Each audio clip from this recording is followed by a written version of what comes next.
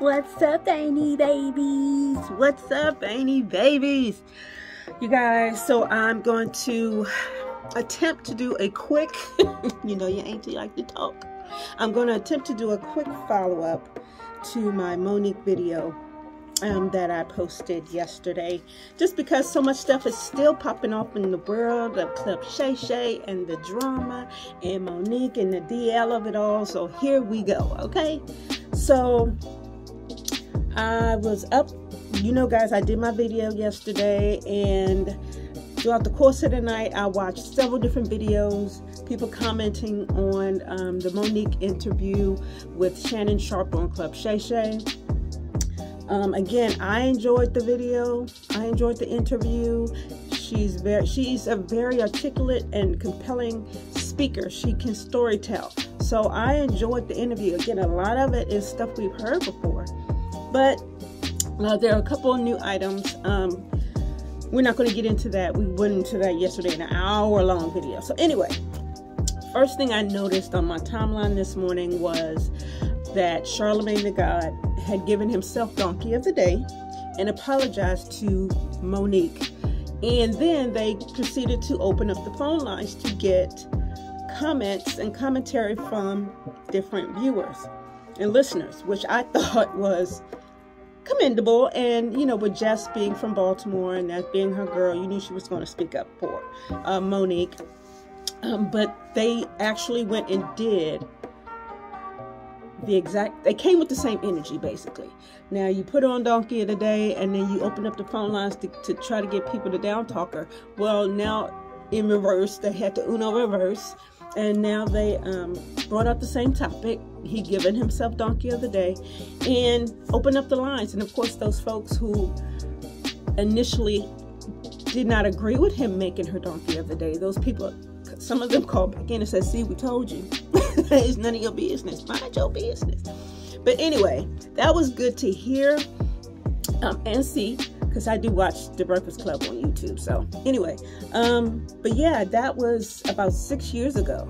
And so many of the people who were calling in basically were showing support to Monique and basically saying that it's sad that it takes someone like a Taraji P. Henson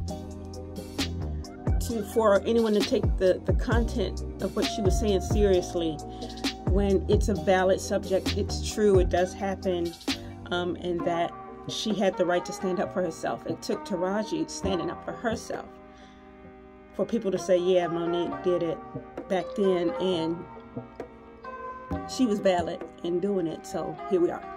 But moving right along, I also saw that DL Hughley did a response to Monique and what she said.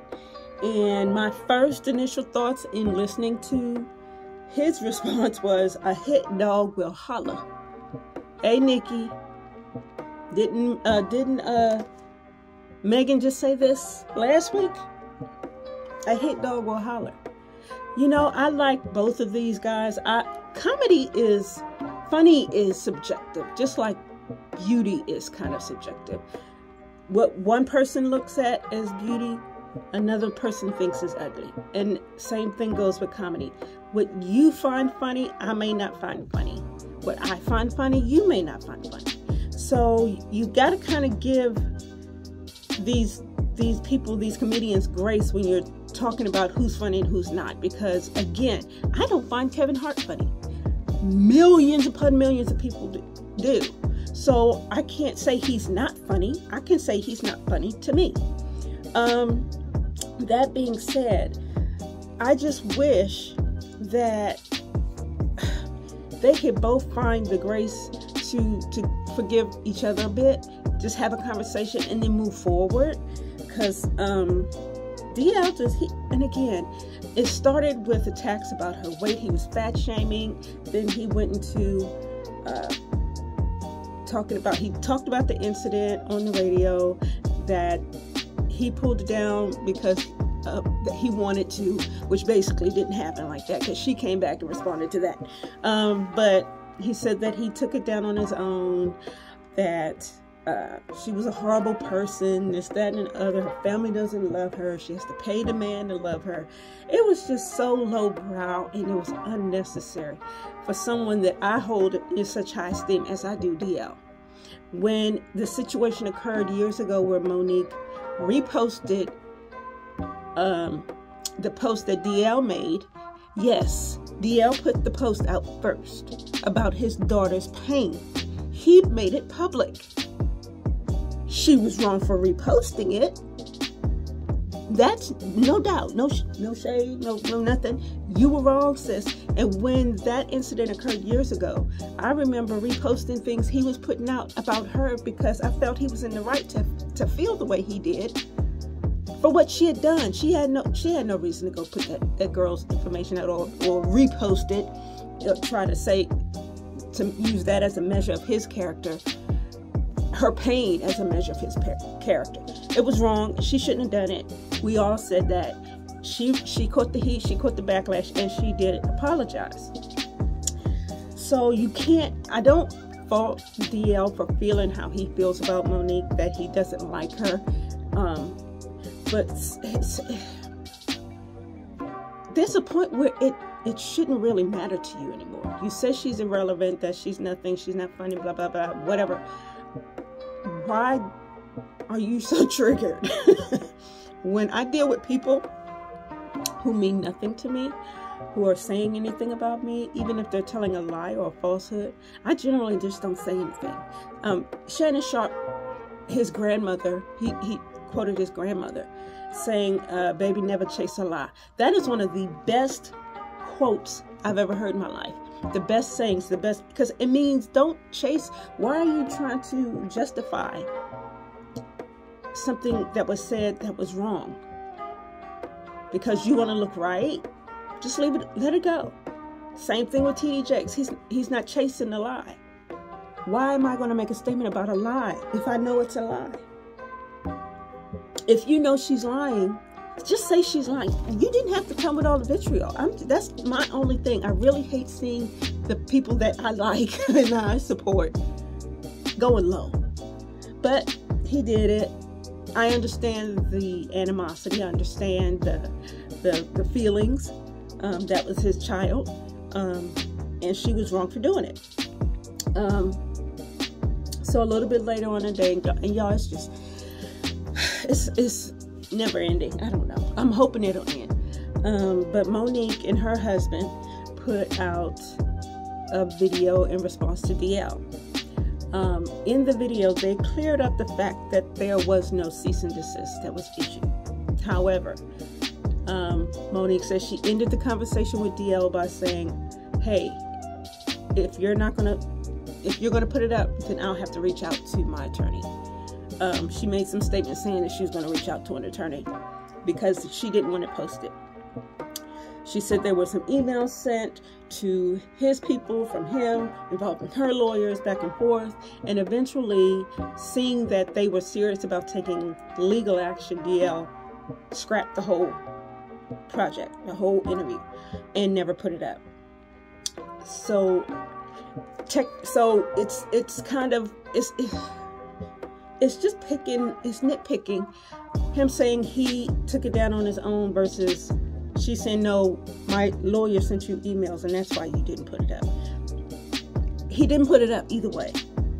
So, I mean, it's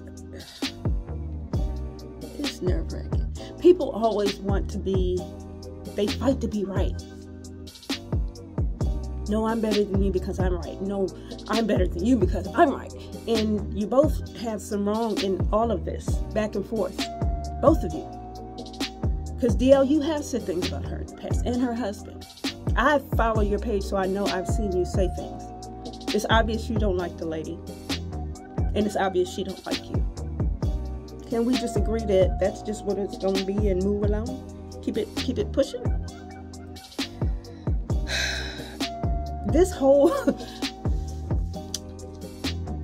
these interviews, these situations prove to me that these celebrities are just like us. They're human, they're no better, they're no worse. They're just like us.